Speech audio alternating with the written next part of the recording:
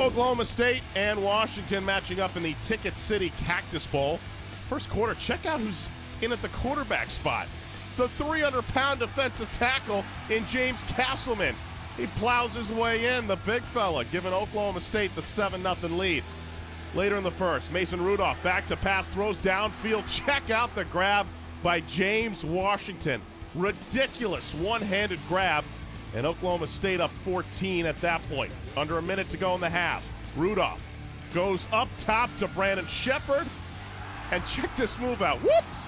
Goes right in for the score. Oklahoma State up 24-0. Fourth quarter then, Siler Miles, the screen pass to Jaden Mickens. He goes down the sideline, in for the touchdown.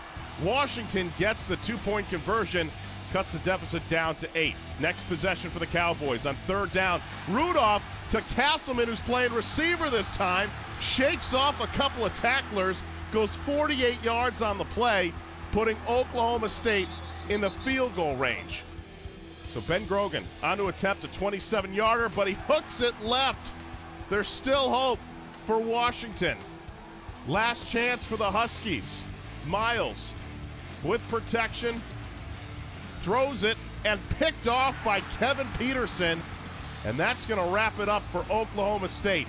They finish the year 7-6, win the Cactus Bowl 30-22.